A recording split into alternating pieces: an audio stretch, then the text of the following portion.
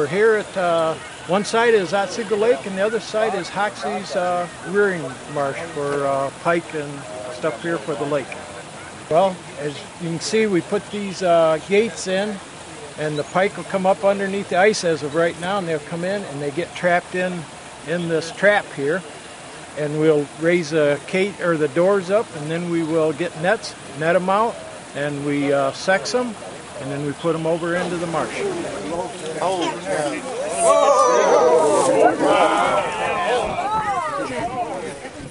Last year we put over 100 females and 200 males, and they want more this year. So we're hoping, I think they're hoping for like 300 males and maybe, 150 to 200 females this year over and stuff. So just real easy, let it over.